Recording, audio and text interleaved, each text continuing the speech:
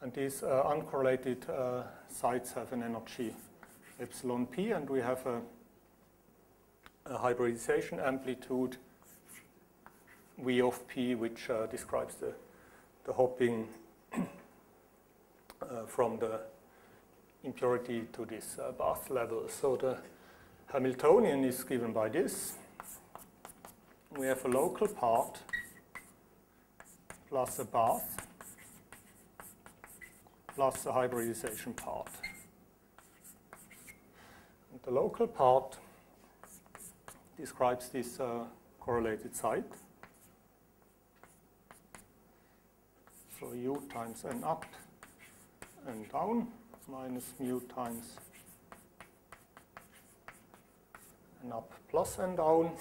The bath describes all these non-interacting bath levels.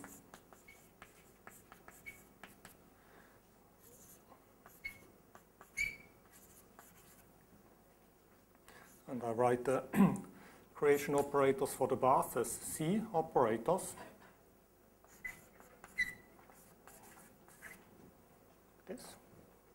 And then we have the hybridization term, which describes the exchange of electrons between the impurity and the bath.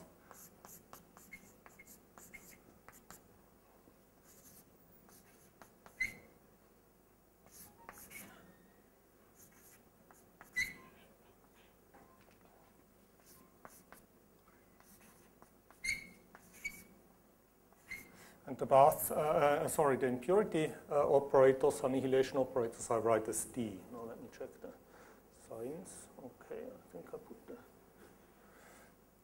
the emission.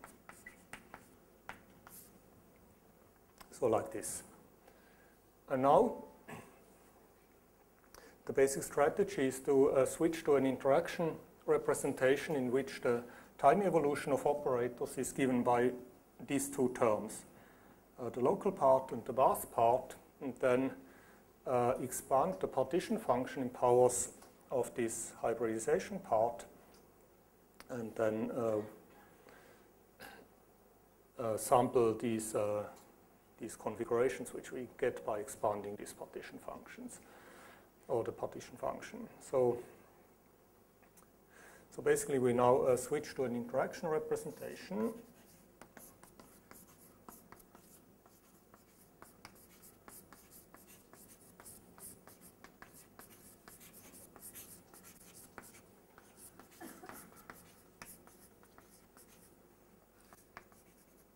In which the time evolution of operators looks as follows.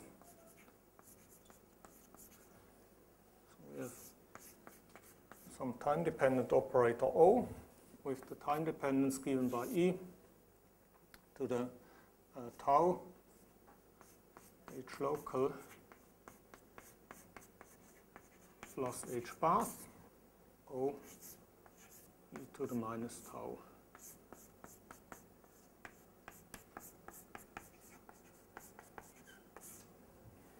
Like this.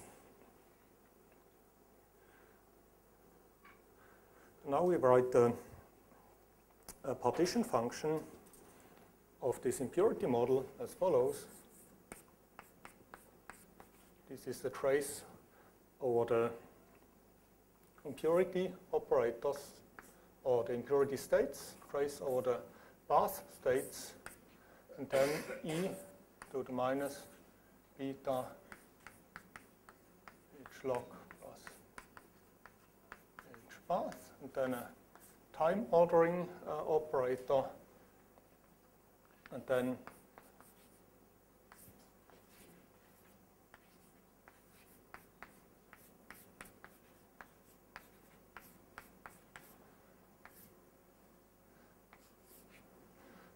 like this. So this is now the expression for the partition function in this interaction representation.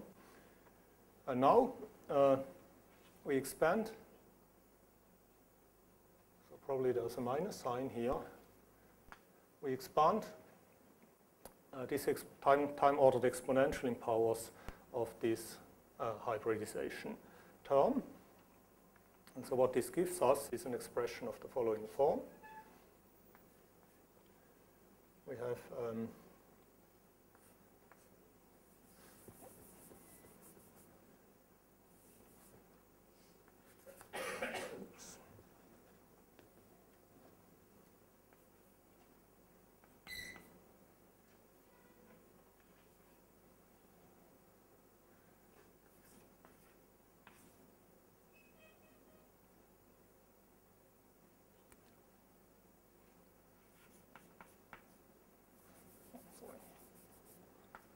write it like this. So we have n integrals at order n.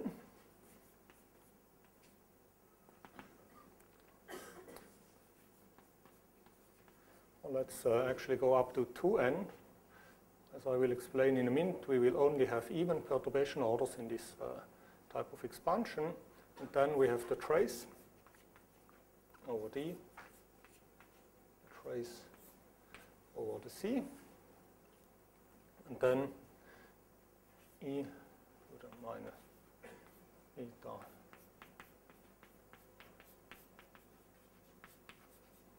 Spaß time order product.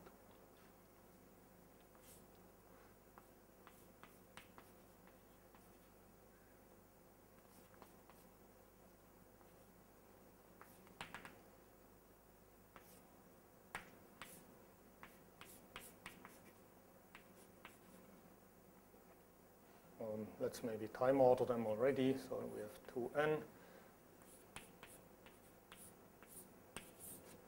something like this.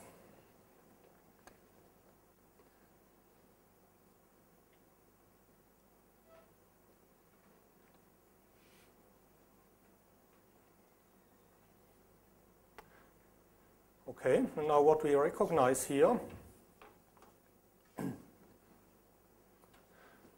are on the left-hand side, this is just something like a sum over configurations. And these configurations correspond to time points on the imaginary time interval. So a configuration C is a collection of time points on the imaginary time interval.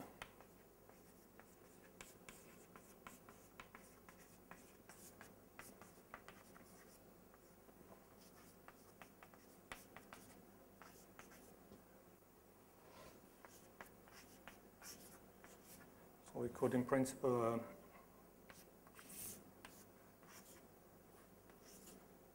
represent it by dots, like this. Tau n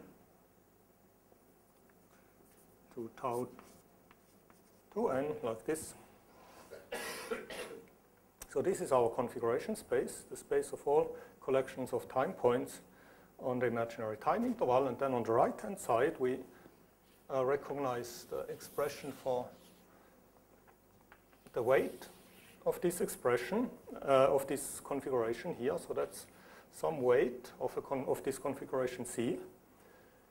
It's given by this product of the tau factors times some trace of a product of hybridization operators. And that's the weight of this configuration C. And so now we have defined the configuration space in which we want to work. That's the space of all collections of time points. We have defined the weight of each of these configurations, and now we can, in principle, implement a Monte Carlo procedure which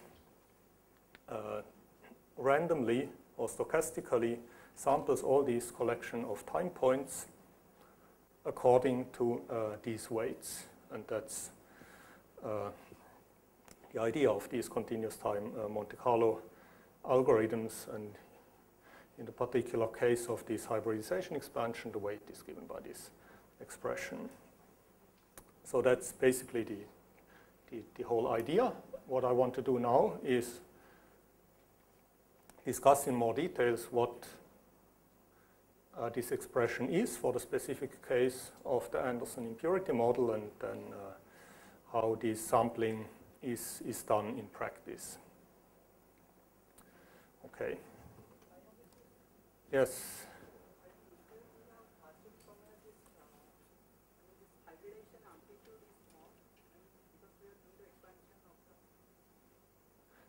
You want to know if this is known? If it's small? In principle, it doesn't matter if it's... Yes, of course, yeah. Of course, the most important perturbation orders will depend on the strength of the hybridization. So if the hybridization is strong, this Monte Carlo sampling process will produce configurations which have a relatively high order. Whereas if the hybridization is weak, as is the case in an insulator, for example, then the Monte Carlo sampling will produce configurations which have a small perturbation order. I think because since the name says expansion, yes. it's an expansion in some orders of hybridization, or what? That's the question.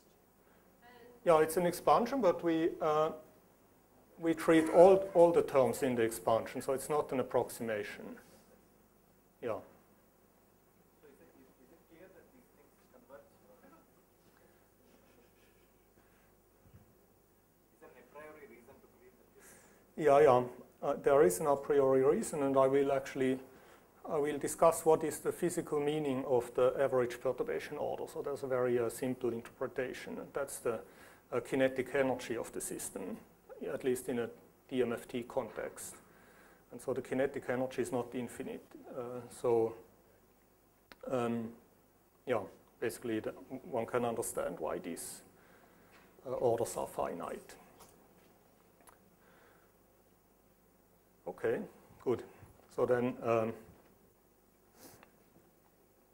let me proceed with the discussion of this Anderson impurity model. So one thing which I have already done here is I have only considered even perturbation orders because,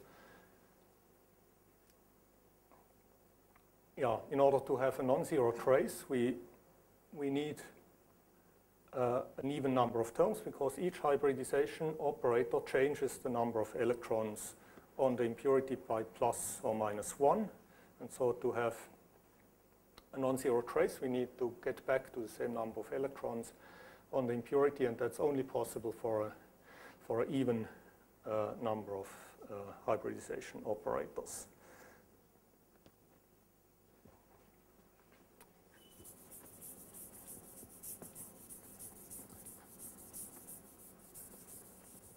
So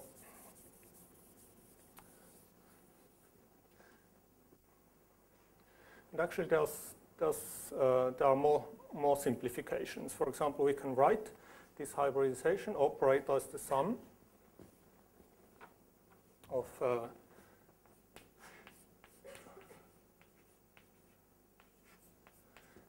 a term which has a creation operator for the d electron and the term which has an annihilation operator. So the term with the annihilation operator is this one, which annihilates an impurity electron and lets the impurity electron hop into the bath. And then there's another term which describes the inverse process. And so basically what we need in order to have a non-zero trace is an even number of operators which have a d, and or the same number of d and d dagger operators. So among these two n operators, we need n of this kind and n of this type. So we need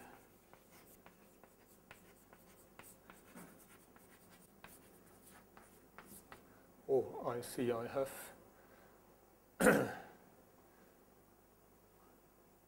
I've forgotten something here. Actually, there's a factor 1 over 2n factorial from the expansion of the, because I haven't time ordered yet the integrals.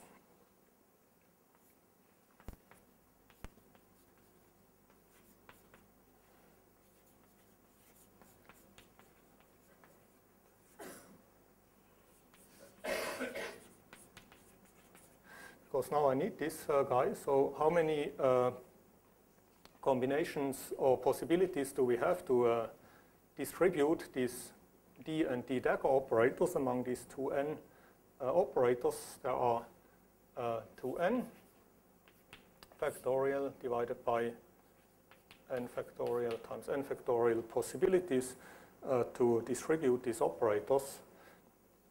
So what we end up with is something like this.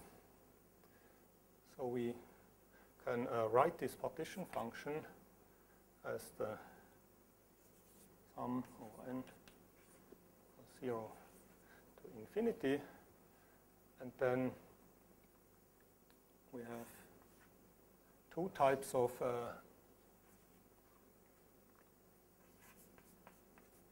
time integrals. We have n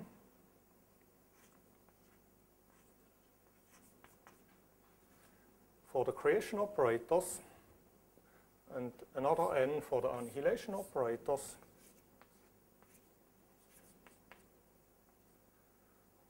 Or let's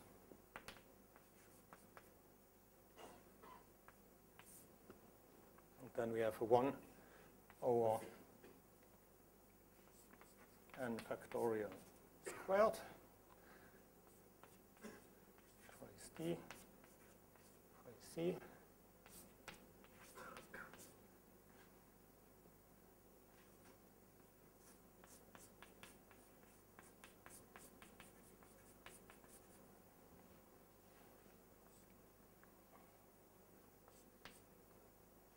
Then we have always a pair like this, minus h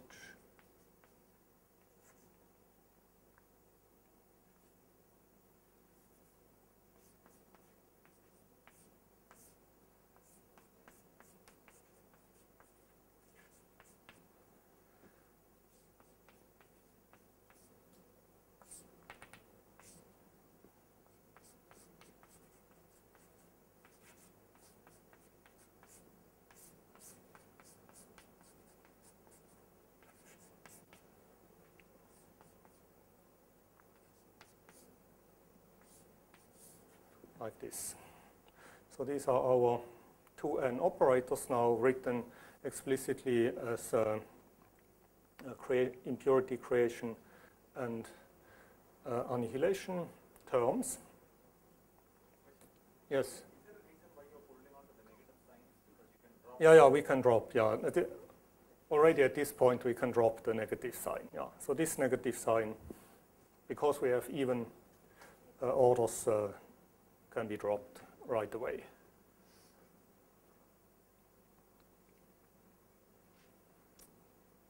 Okay, so now this is always the case for any kind of impurity model. But in the case of this Anderson impurity model, there's an additional constraint, namely this time evolution, which is given by h local plus h bars, does not have any spin flip terms. So it doesn't rotate the spin. So this means that, in fact, for each spin separately, we need the same number of creation and annihilation operators. So that's an additional constraint. So for the Anderson impurity model,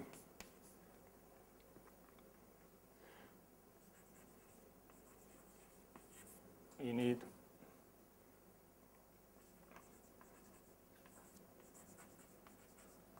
same number of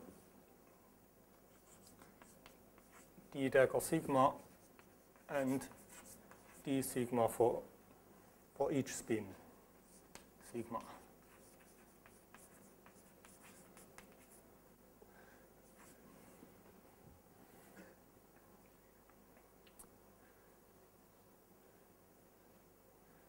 So that's for models which do not have any terms in the local Hamiltonian that can flip the spin. And this gives us another simplification. We can now distribute the n creation operators among n up and n down creation operators for spin up and spin down. So n becomes n up plus n down. And so if we think about these combinatorics of how many possibilities we have to distribute the creation and annihilation operators now among these spin components, we find that we have to replace then, or that we have n factorial divided by n up factorial times n down factorial possibilities.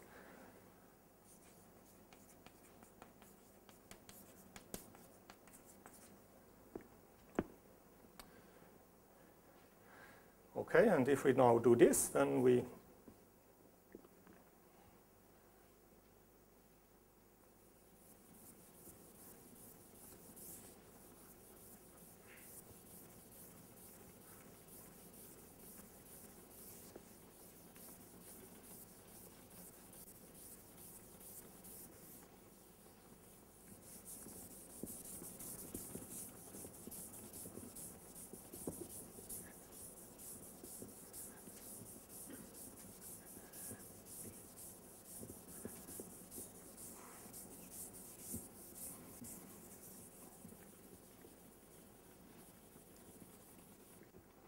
if we do this, we end up with a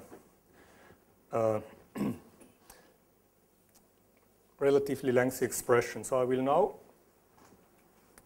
introduce these spin-dependent terms, and at the same time I will now replace these hybridization terms by their explicit expression in terms of these V amplitudes.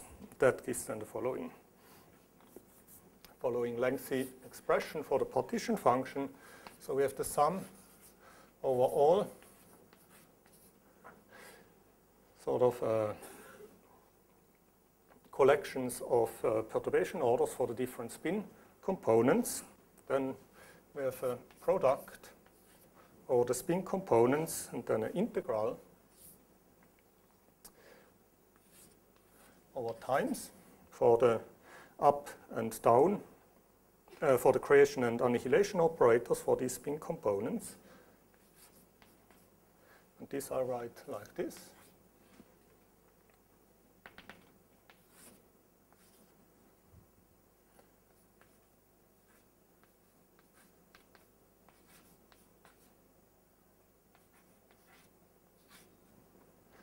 So here I have now time ordered these integrals and dropped these factorials. That's what we certainly can do. So this is for the annihilation operators, and then we have a similar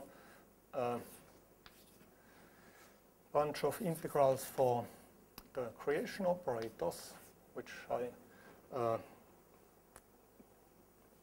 denote by the t tau prime variables.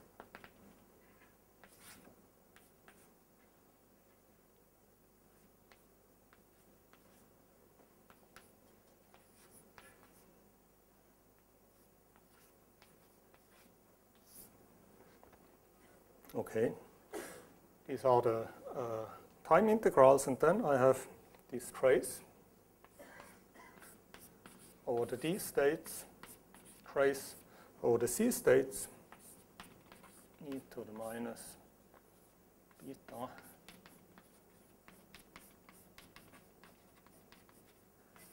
this. And now within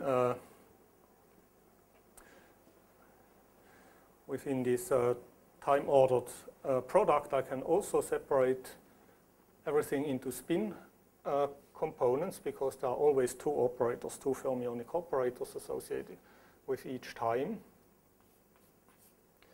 So I can write the product over spin components, and now I insert the explicit expressions for these hybridization operators, and this gives me then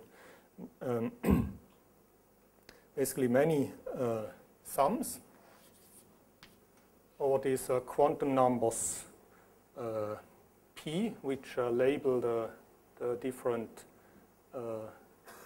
path states. So I have a sum over P1 sigma to Pn sigma. These are the quantum numbers of the bath.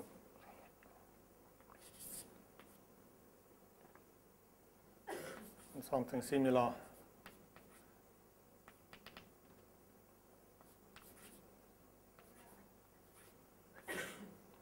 for these other terms, which are associated with the creation operators, and then a long product of these hybridization amplitudes.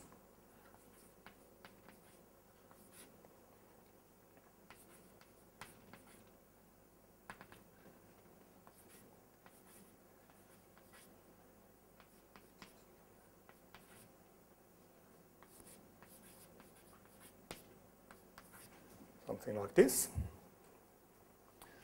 And now a product over all these hopping terms between the impurity and the bath. So that is C dagger sigma P and sigma tau.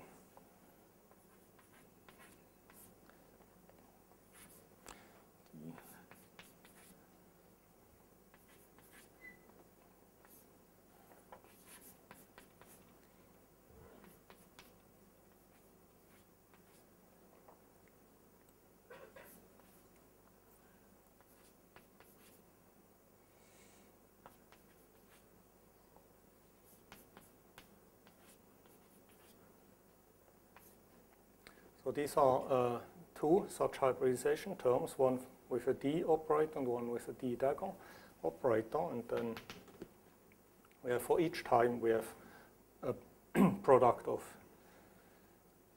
such operators.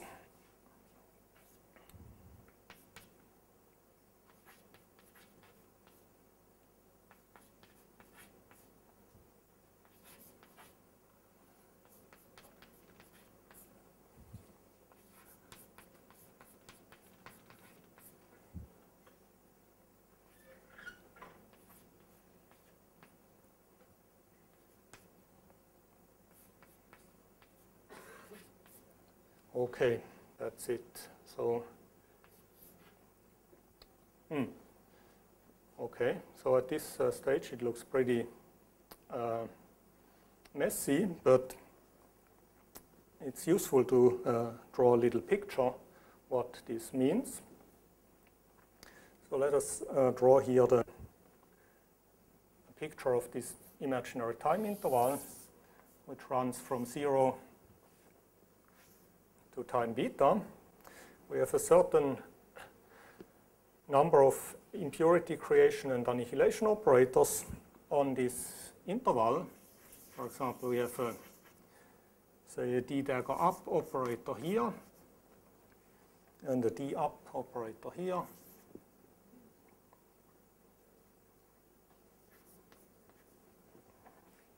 And we may have a D down operator here. And say a D dagger down operator here. And now at each position where there is a D creation or annihilation operator, there is also an associated bath annihilation or creation operator. So with this guy, we have an annihilation operator in the bath associated with it, and with this annihilation operator, we have a creation operator in the bath associated with this D operator. So if we write the bath operators in orange here, we can write it like this.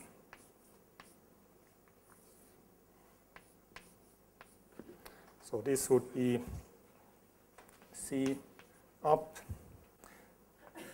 P1 prime up, and this would be C dagger down,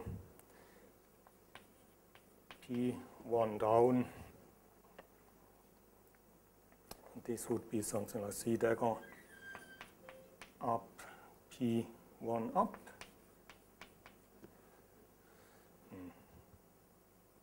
and so forth. this would be C down.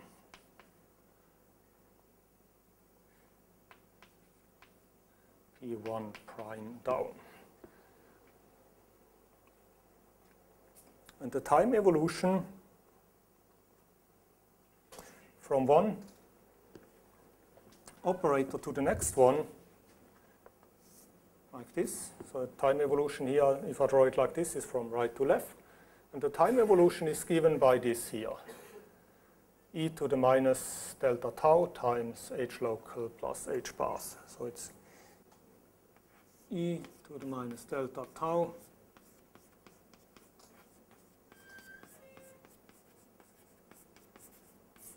so that's what we find after this expansion.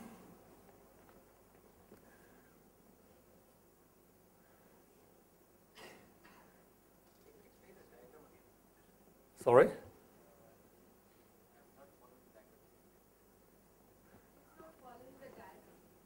This picture, what it means? Yeah, okay, so if you look at this line here, we have a product of operators. And now you see that for each time, we have two operators. We have an impurity operator and a bath operator. And there's always an impurity creation operator and a bath annihilation operator, or there's an impurity annihilation operator and a bath creation operator. So these are these pairs of operators, which I have now drawn here by circles or squares. So circle means up. So a full circle is a creation operator for spin up. An empty circle is an annihilation operator for spin up. A full square is a creation operator for spin down, and an empty square is an annihilation operator for spin up. So like this, we can just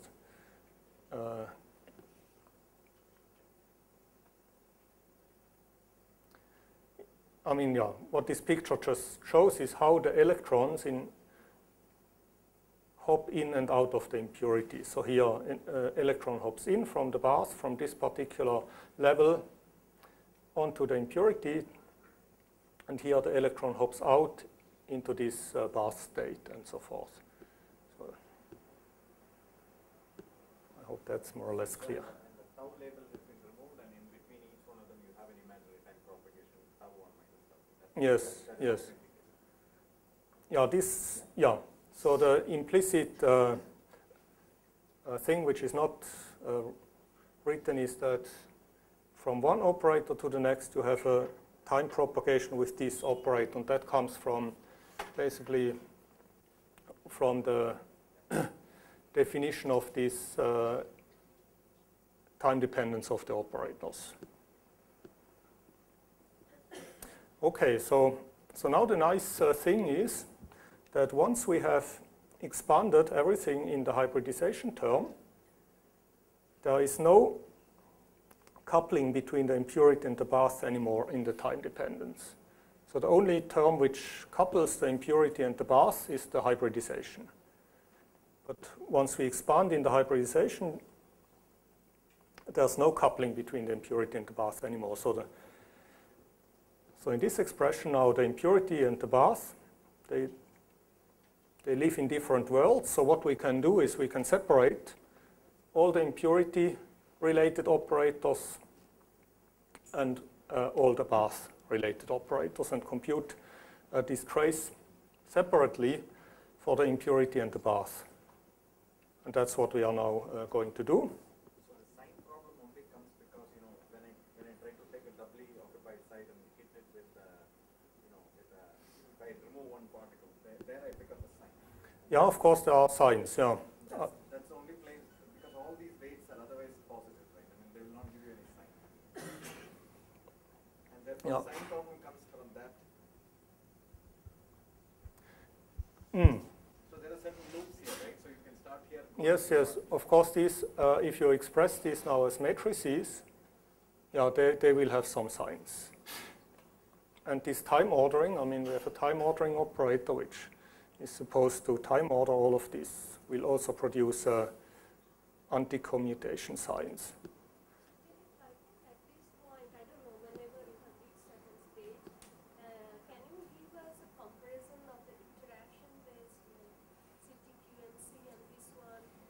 Ah. where from the sign problem comes and which one is severe in this approach. Yeah, I will. That If will be very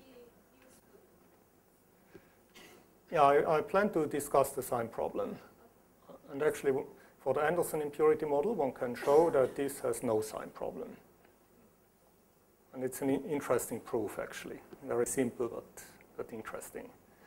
So I'll try to do that.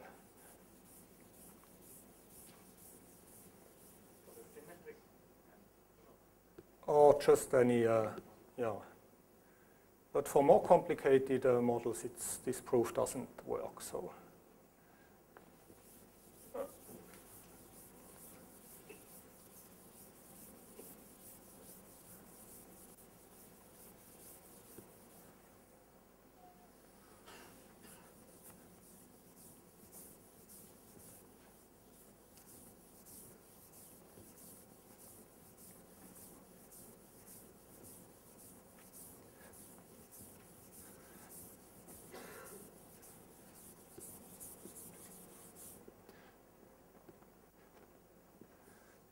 Anyhow, so the next thing, in order to simplify this expression, is that we separate the impurity and the bath and compute these traces over the impurity and the bath states separately.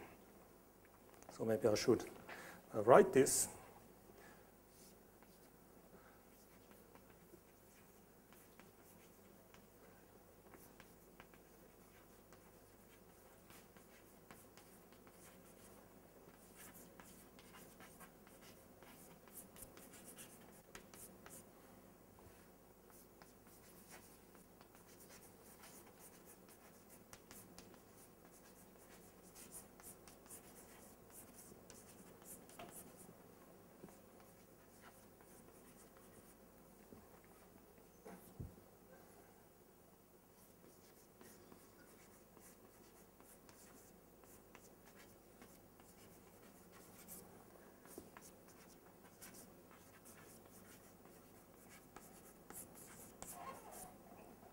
So basically for the impurity,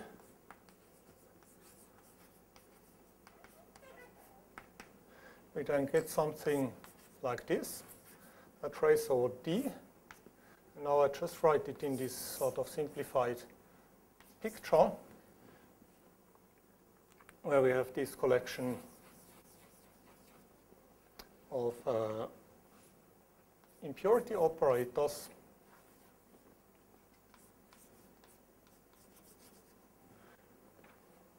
and the time evolution between two operators is now given only by the local part.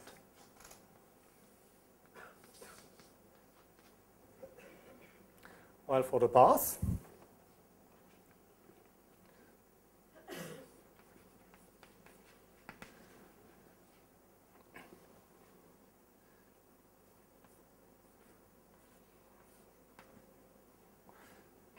it looks at the moment still quite complicated because we have all these sums over the different bath states in the trace over the bath. So just write it like this. So all the p quantum numbers, the p prime quantum numbers, then we have this v star p1 sigma v p1 prime sigma to v star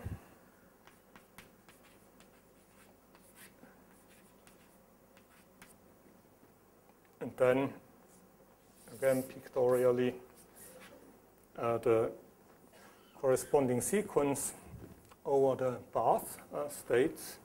Now it's something like this.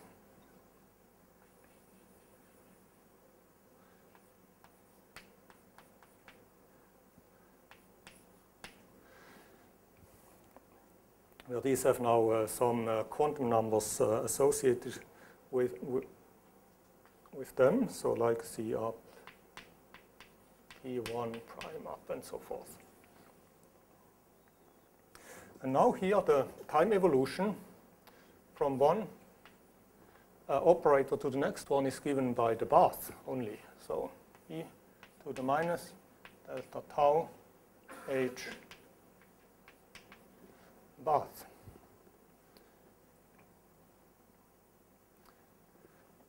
And so then we can write here 1 over the partition function of the bath times the partition function of the bath. And then what we have here is a expectation value for some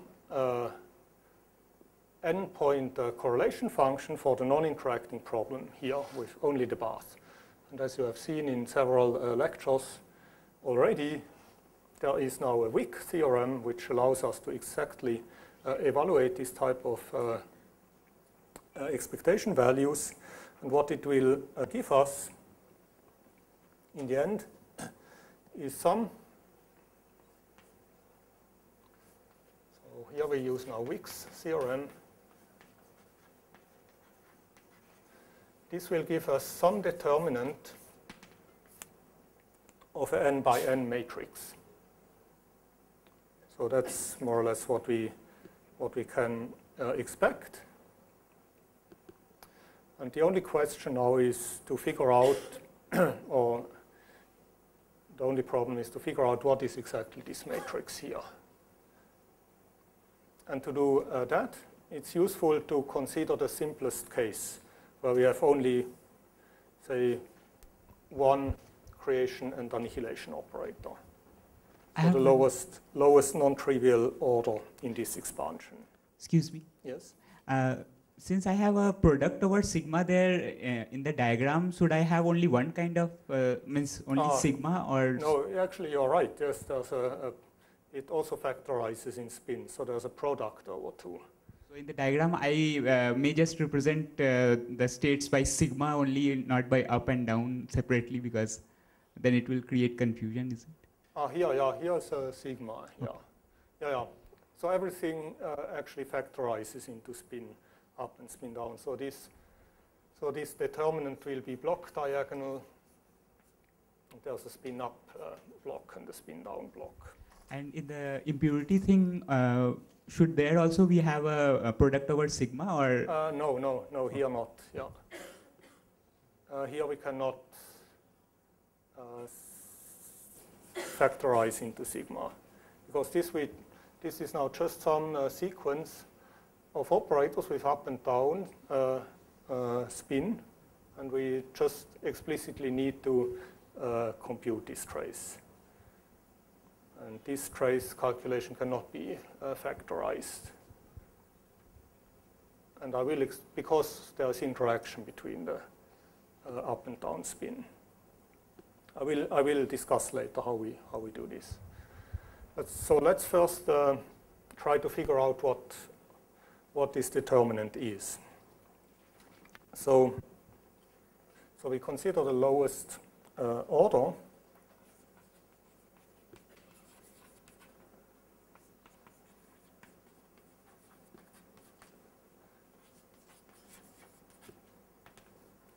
Namely, n sigma is 1.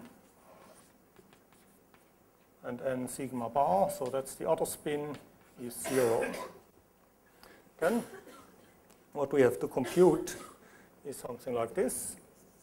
Sum over P1, sum over P1 prime, V P1 star, V P1 prime, and then 1 over C bath, trace over C, e to the minus beta path, therefore P1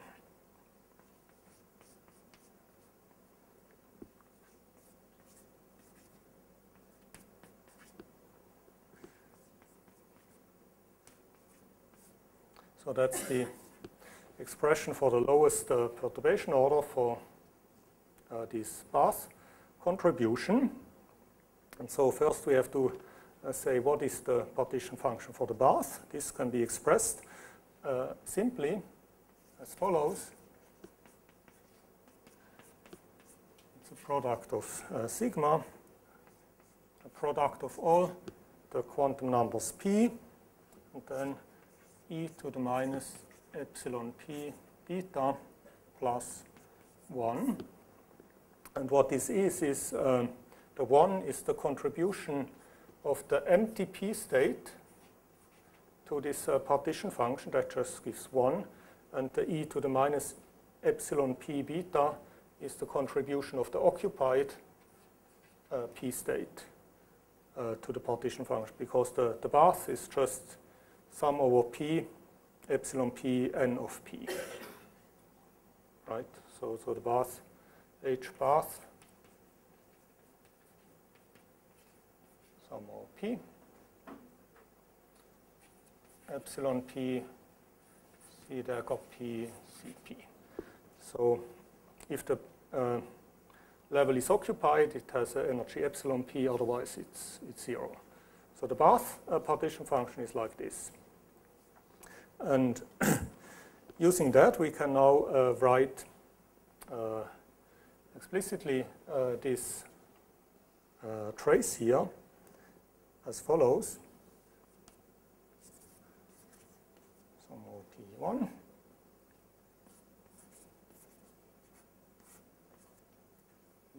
P1.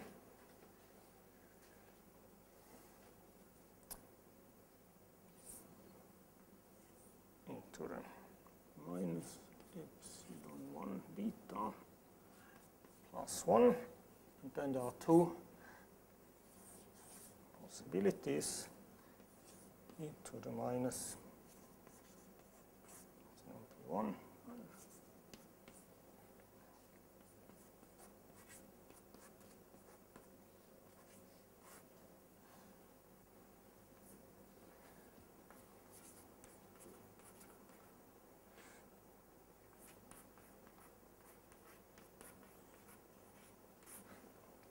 Like this. So first of all, to have a non-zero trace, the P1 prime quantum number must be the same as the P1 quantum number, so that sum collapses to one sum over one set of quantum numbers, V1, and then V star V is just the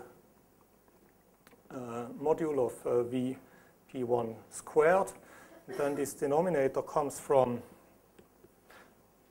basically the partition function of the bath, so that's the only factor which doesn't cancel. And the nominator is the following. So here, this is for the case where tau prime is bigger than tau. So tau 1 sigma is like this. If tau 1 sigma is bigger than tau 1 prime sigma, and this is if tau 1 sigma is smaller than tau 1 prime sigma, and the reason is the following. So let's consider the case where the creation operator where the annihilation operator comes before the creation operator for the bath. Then we have a sort of occupation which evolves like this. So we have tau 1 prime, tau 1 like this. And here we have the annihilation operator C, and here we have the creation operator C dagger. And so the time interval in which this bath level is occupied is then beta minus T1 minus T1 prime. So that gives this exponent. And in the other case, we have a situation like this, where we have tau 1 here and tau 1 prime here, and then the time interval in which the bath level is occupied is tau 1 prime minus tau 1, and we get the minus sign because of this time ordering operator. We have to commute these two operators, and that's the result. And now you have to tell me if you know what this function is. Does anybody know what this is? No?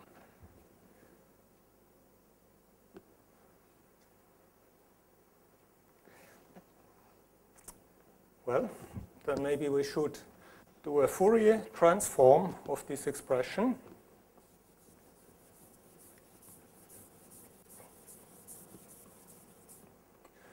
And after the Fourier transform,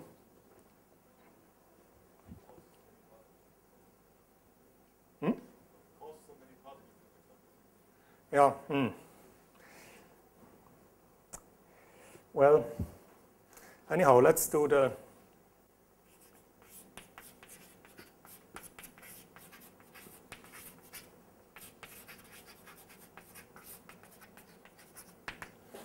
after Fourier transform, one finds sum over P1, P1 squared over I omega n minus epsilon P1. So that you can easily do as a little exercise, do the Fourier transform of this. And now do you recognize this expression here?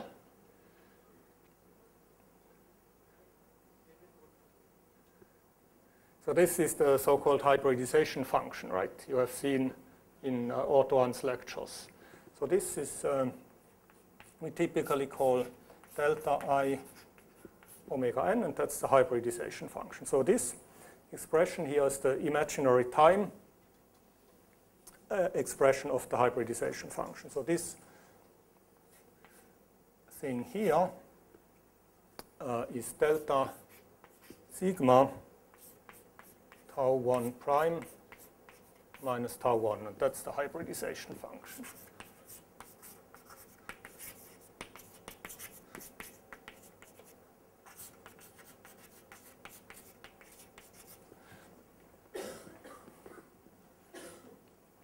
So we have found that in the lowest order case, after tracing out this path, we find the hybridization function from one time to the other. And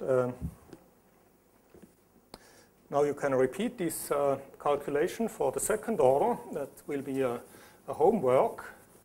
And once you have done this homework, it's pretty easy to guess how this generalizes to arbitrary orders.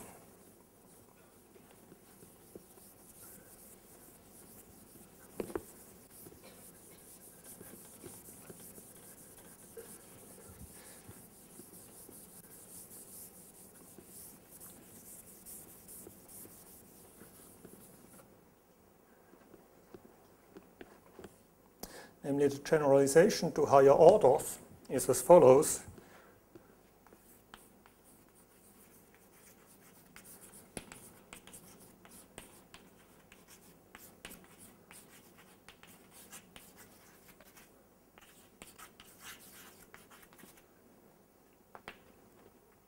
Is that 1 over C bath trace over C times this whole thing, which I wrote here,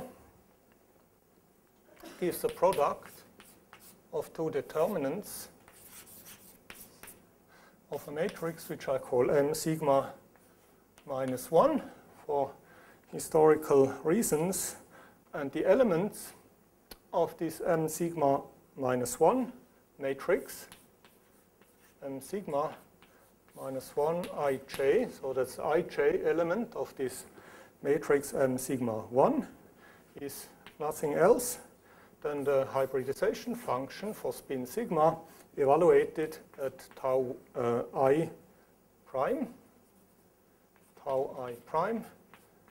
minus tau j. So tau I prime is the time position of the creation operator, impurity creation operator number I, and tau j is the time position of the annihilation operator number j. So this defines this matrix, and with this we have taken care of our bath, and that simplifies the expression very much. And so after having traced out the bath, we can then parameterize our configurations as follows.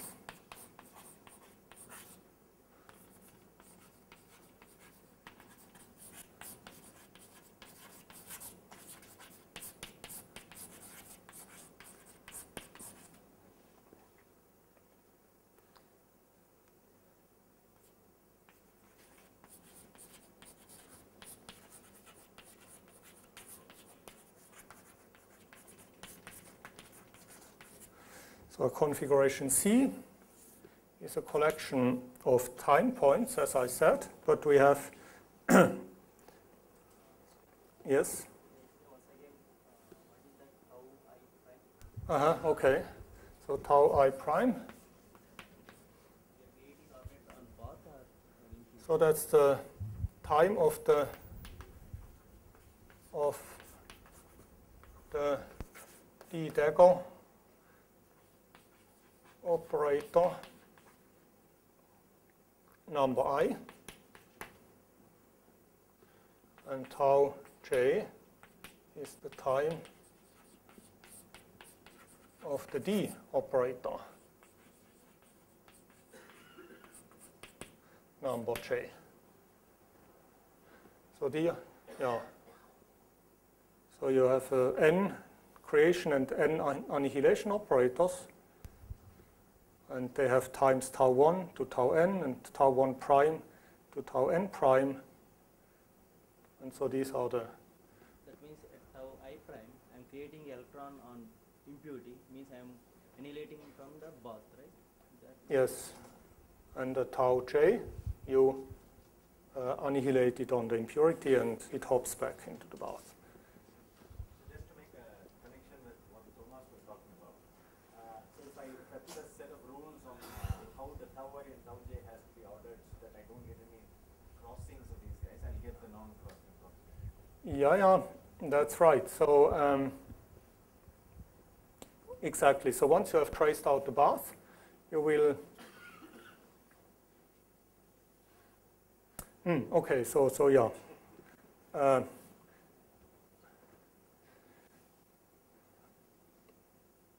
Yeah. So you are asking for the connection to the non-crossing approximation. There is a way to put a rule on the tau I and tau j.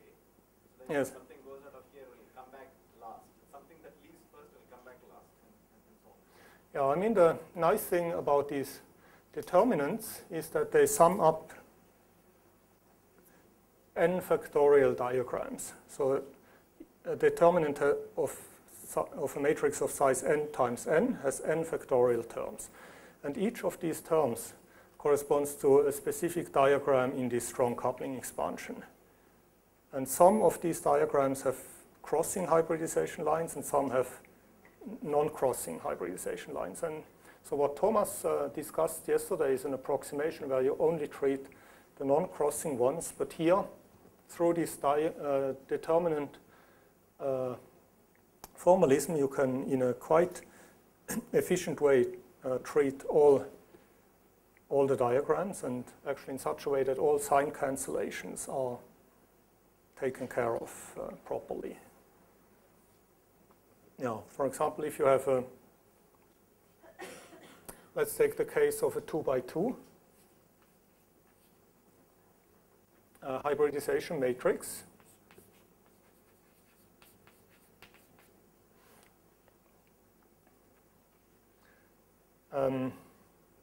Basically what you have is something like, let's call it delta 1, 1, 1, delta 1, 1, delta 2, 2, delta 1, 2, delta 2, 1. And what is this? So now the determinant has two terms. The determinant, if you take the determinant of this matrix, you get delta 1, 1, delta 2, 2, minus delta 2, 1, delta 1, 2, like this. And these two terms now correspond to two diagrams. So we have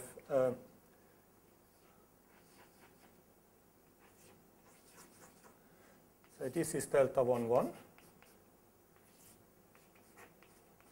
delta 2, 2. But then we also have this guy.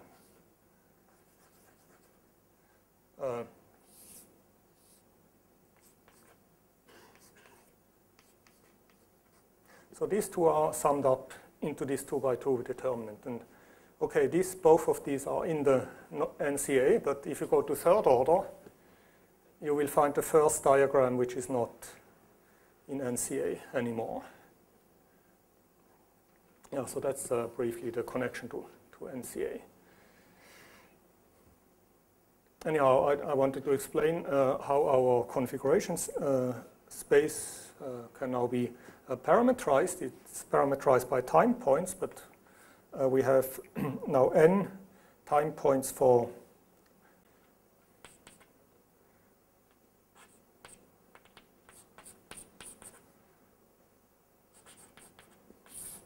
so we have n up creation operators for up.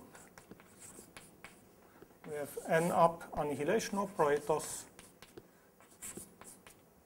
N up annihilation operators, n up creation operators for up, and n down annihilation operators for down, and n down creation operators for down. So this is the configuration space, and the weight of this configuration is now, on the one hand, this impurity contribution plus the determinant of hybridization matrices. Yes? Okay. Here? No? Yeah. Okay, like this. Okay. The weight is trace over D. A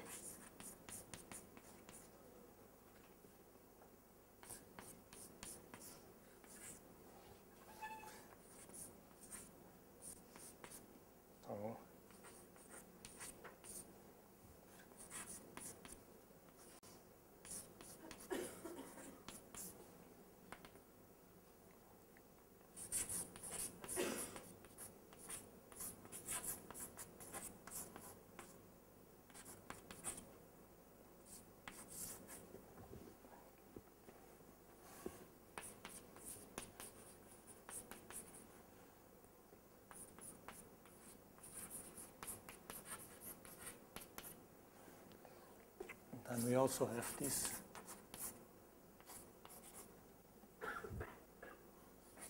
something like this. So this is, after having traced out the bath, our expression for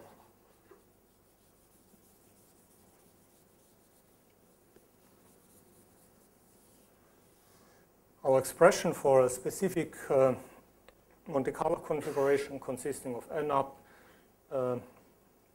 creation and annihilation operators for spin up, and n down creation and annihilation operators for spin down. And so you see that this determinant of this hybridization matrix takes care of everything that has to do with the bath, and what remains now is to compute this impurity contribution. So that's the impurity contribution.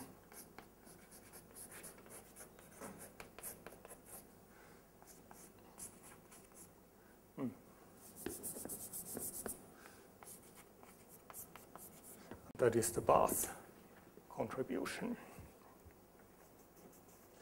Okay, now I will discuss this so-called segment picture, which Michel has alluded to yesterday, which allows us to quite efficiently evaluate this local impurity contribution.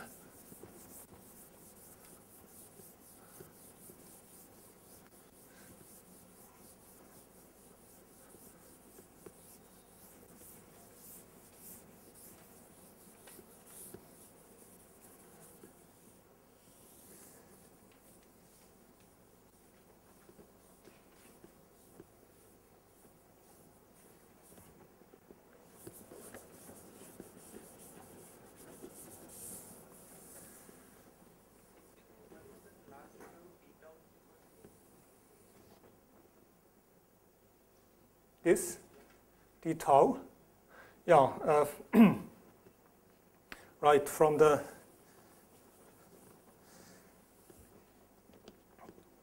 if we do this expansion, we have these integrals over time points, and for each integral we have a d tau, infinitesimal quantity d tau, and this belongs to the weight of the Monte Carlo configuration. And so it looks a little bit strange at first that you have these infinitesimals in the weight, which furthermore depend on the order. But we will see that once you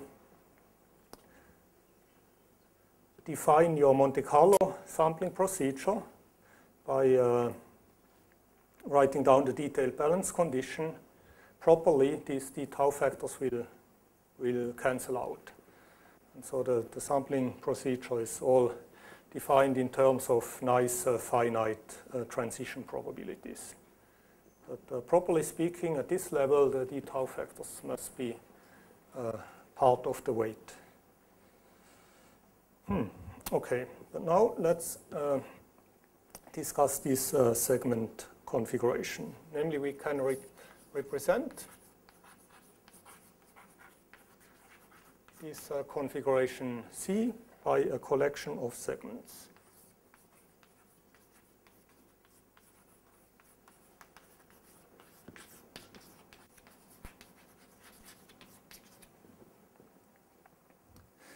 Namely, let's draw two time intervals like this. So here's time 0, here is imaginary time beta, and let us put 4 operators. So this is spin up and spin down.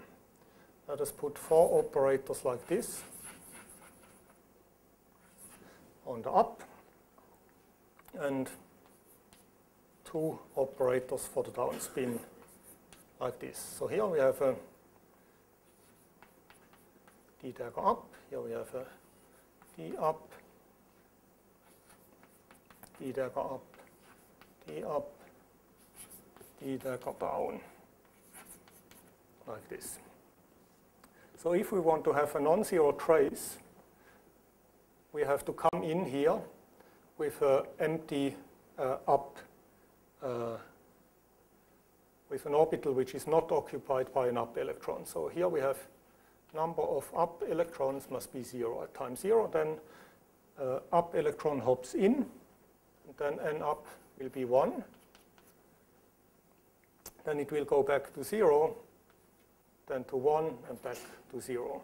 And similarly here we come in with n down 0, then we will have n down 1 and back to 0. And now we can draw a kind of fat line for all the time intervals where an electron is on the impurity. So we mark all the time intervals where we have an electron on the impurity by a fat line or a segment, and this will then give us the so-called segment representation where each segment marks the time interval where the impurity is occupied by an electron.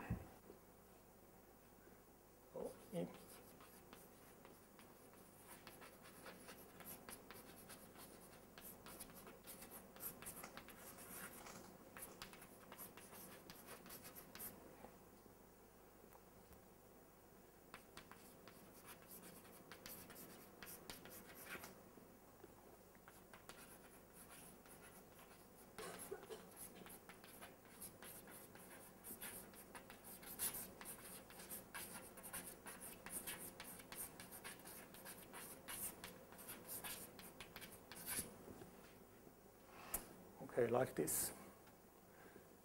And so why is this segment picture useful? The segment picture is useful because it allows us to very efficiently evaluate this trace. Namely, what is this trace? The local term, the local Hamiltonian, has two terms. So H local is u n up and down minus mu n up and down. So what, for example, is the chemical potential contribution to this weight? If you think about it for a little moment, you will find that this chemical potential contribution is simply given by the length of these segments. So if the total length of these two segments is L up, and the length of this segment is L down, then the chemical potential contribution to this trace factor will give us E to the mu times total length of these segments. And what about the interaction contribution? The interaction only acts if the up and down spin is occupied. So up and down spin occupied means we have to look at the intervals where these segments overlap. So each interval where these segments overlap corresponds to a doubly occupied site. So that's where the interaction acts. And we can measure the length of these overlapping regions and call this L overlap. And then we find that this trace over D can be simply expressed as some permutation sign associated with the time ordering of these operators times E to the mu L up plus L down minus U times the length of the overlapping segments. S is a permutation sign.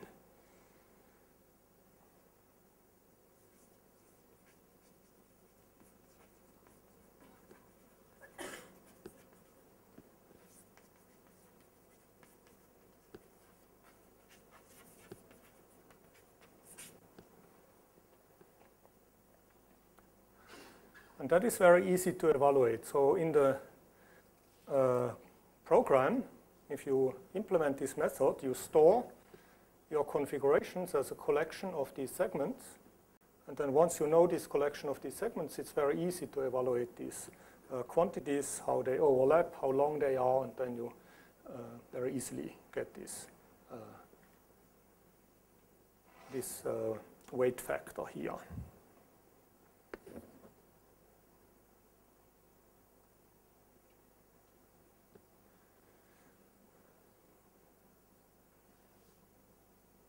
Okay, so then we should discuss a little bit how we actually do the Monte Carlo sampling. So we will do the Monte Carlo sampling in this space of segment configurations, and we do it by local updates, which means local changes in the segment configuration, such as insertion of a new segment or removal of a segment, or things like that.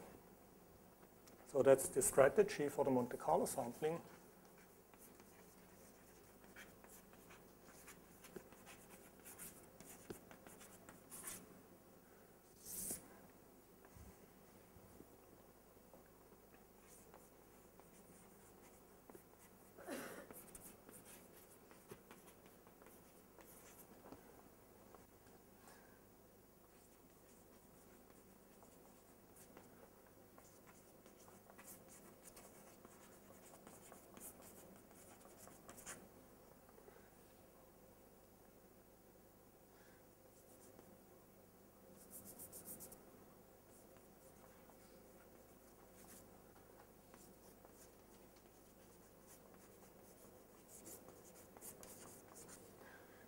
By local updates, I mean removal, insertion, removal of segments.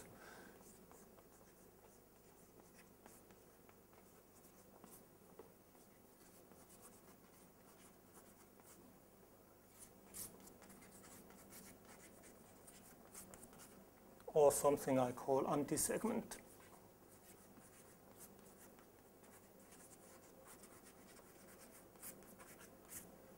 So what is an insertion of a segment and an anti-segment? Let me explain that.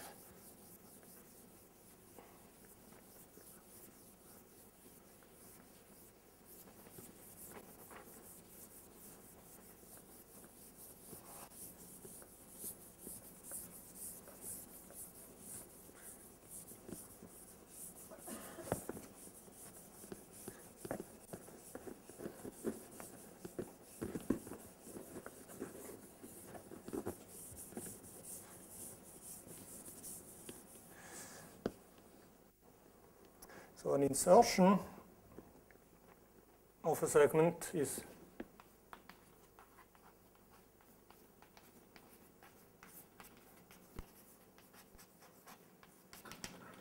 if we go from a configuration like this,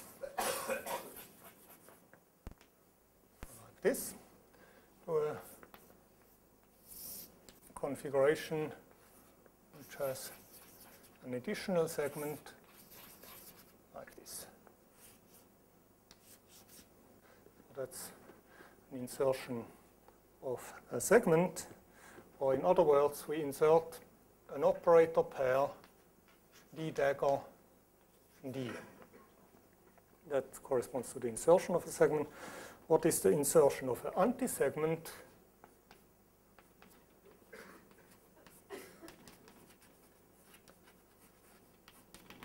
That is sort of cutting a hole into a segment like this. Let's suppose we have a configuration like this, and I go to a configuration like this.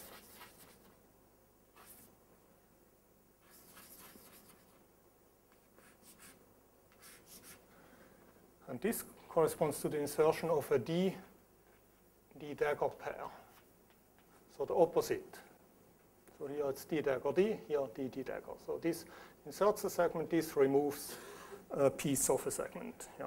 These two updates are in principle enough to generate all possible configurations. And now we have to have a look at the detailed balance condition. I think Michel talked about Monte Carlo, I think, and explained the basic idea. So we have we must satisfy the so-called detailed balance condition. Sorry? Removal, yes, yes. Yeah, of course, both. Yeah. Yeah, the removal would be then to go from here to here. And the removal of an anti-segment would be from here to here. Yeah. Of course, you have to go both ways.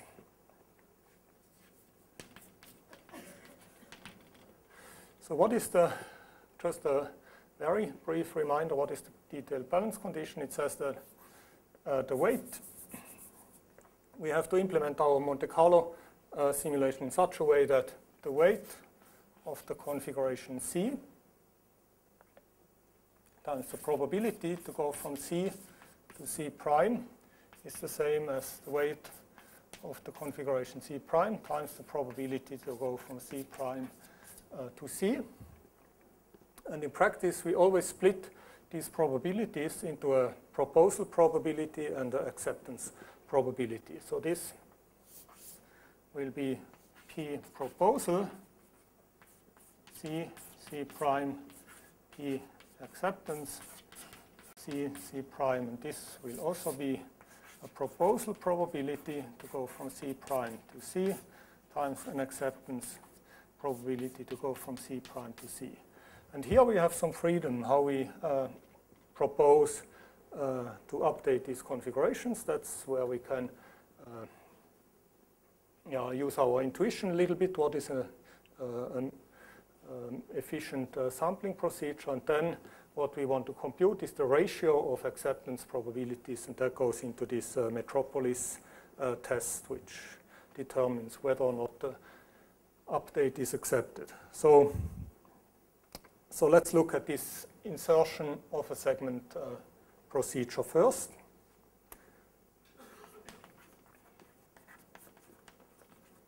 So how should we implement the insertion? One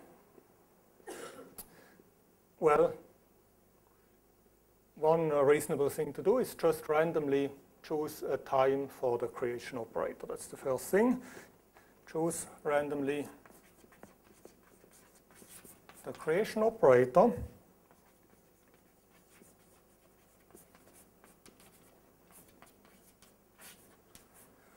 But then you have to do a test. So if this creation operator you want to place and sub on a segment, it means that the impurity is already occupied by an electron. You cannot create another electron. So in that case, you have to reject the update and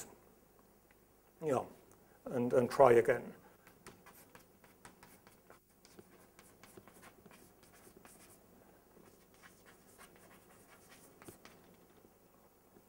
So then we reject the move.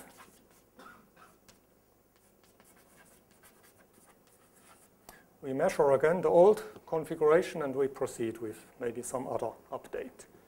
But if we are lucky and this creation operator ends up here in this empty space, we actually can create an electron there, and now we have to decide where do we put the annihilation operator. And one reasonable thing to do is the following.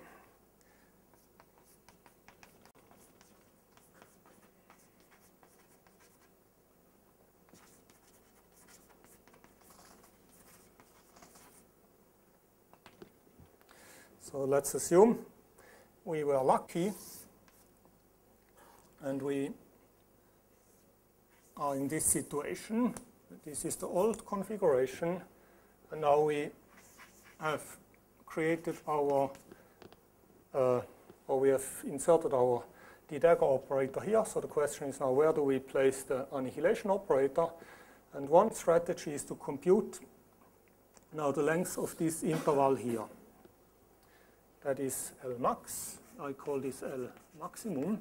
That's the maximum length of the interval where I can potentially insert an annihilation operator without causing any troubles with the Pauli principle. And then I randomly choose the position of the annihilation operator within this interval of length L max.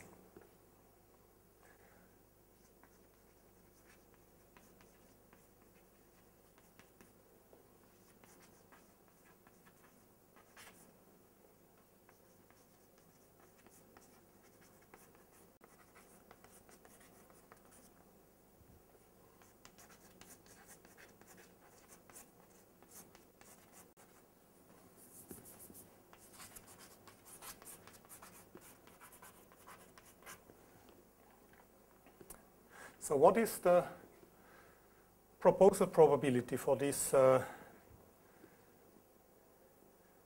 procedure? Can anybody tell me what is, if we follow this recipe, what is the proposal probability for this insertion move?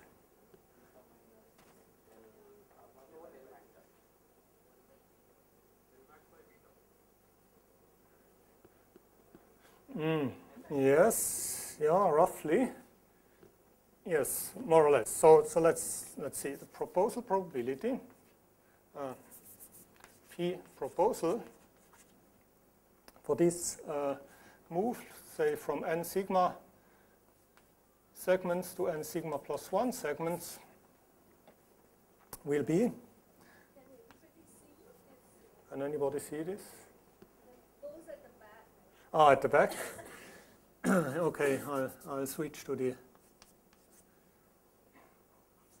So first of all, we have d tau over beta. That is for the probability of placing the creation operator at some specific point on the time interval.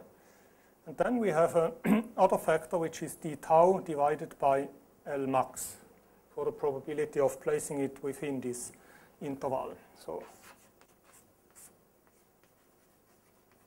that will be the proposal probability for this for this insertion.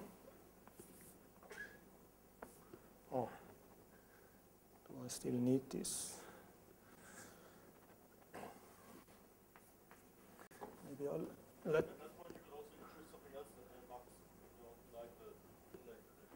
Yeah, but the full length is not good because.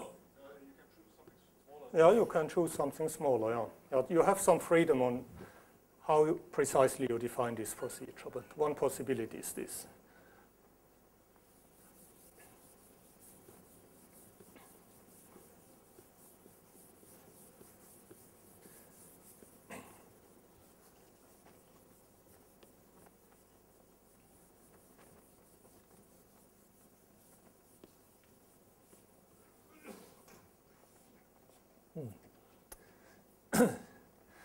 So what about the removal? Now we have to define a procedure to get from here to here. What is a reasonable? Yeah, exactly. Just randomly pick a segment and remove it. That's the most obvious thing to do.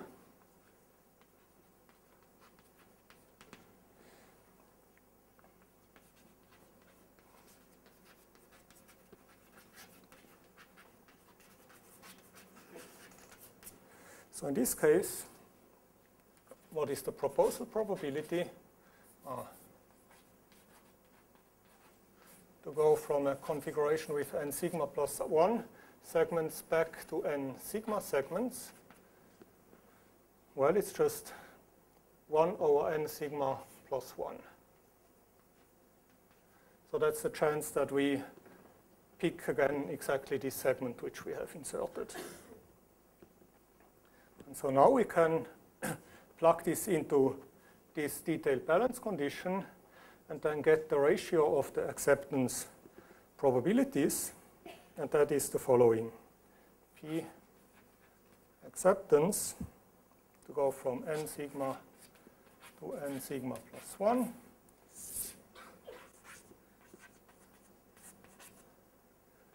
Sigma plus 1 back to n sigma.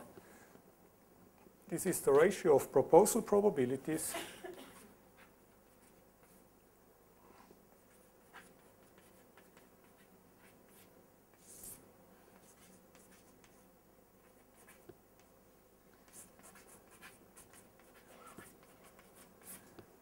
times the ratio of the weights. Configuration with n sigma plus 1 segments times the weight with n sigma segments. Okay, now we plug in these two formulas for the proposal probability. This gives us this factor here.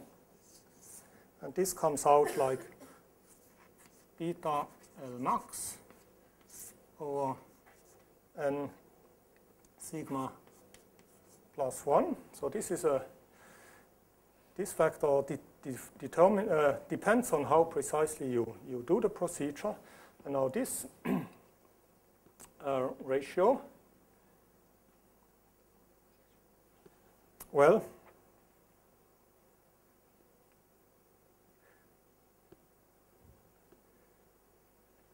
yeah, so here we have to, basically we have the ratio of determinants and the change in this local contribution, which depends on overlaps and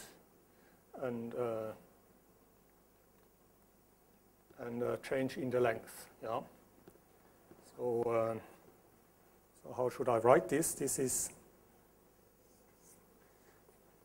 sort of determinant n sigma n plus 1 minus 1.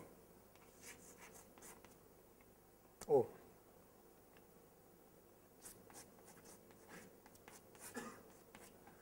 And here we have a factor d tau squared. And actually here we also had a factor d tau squared, which I forgot. So we had these two factors d tau here.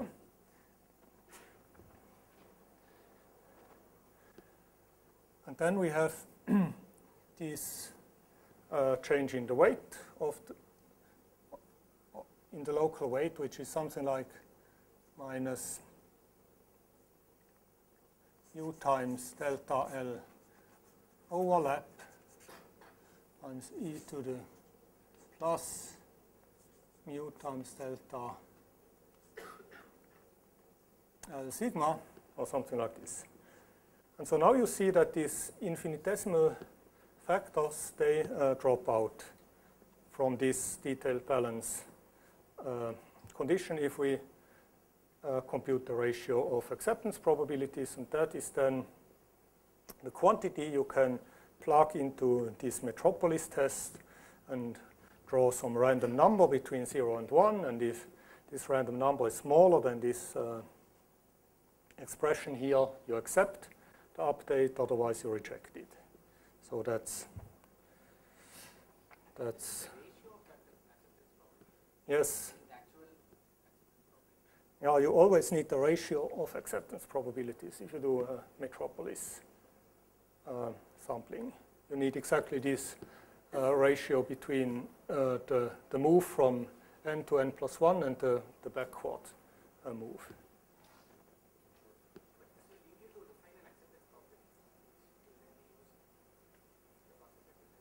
Yes, so this is some quantity R, and the acceptance of the move accept insertion with probability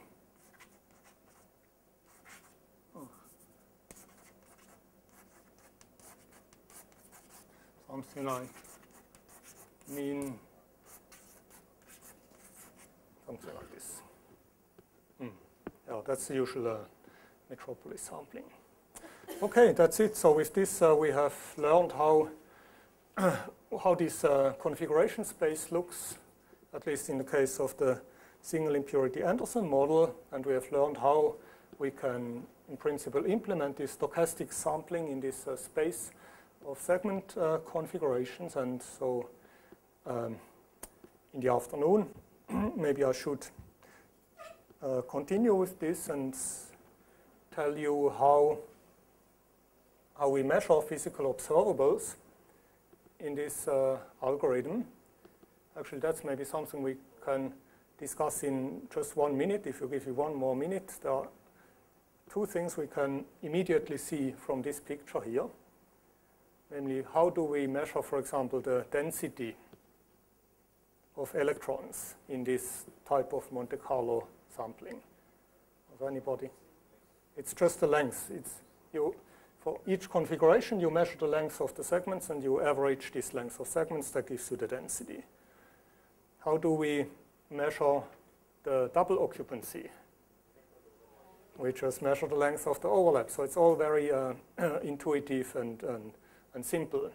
And so after, in the next lecture, I want to discuss how do we measure the Green's function in this type of Monte Carlo algorithm. That's a little bit less obvious, but it's important that you know how to measure the Green's function. Then I also want to discuss how this algorithm can be extended to time-dependent retarded interactions, because that's important for the method which Silke is discussing, or also the dynamically screened interactions which Ferdi Arias-Etiawan has talked about. And if we have a little bit time at the end, I want to come back then to this formalism and explain why it doesn't have any sign problem. So that's maybe the program for the next session. And so thank you for your attention.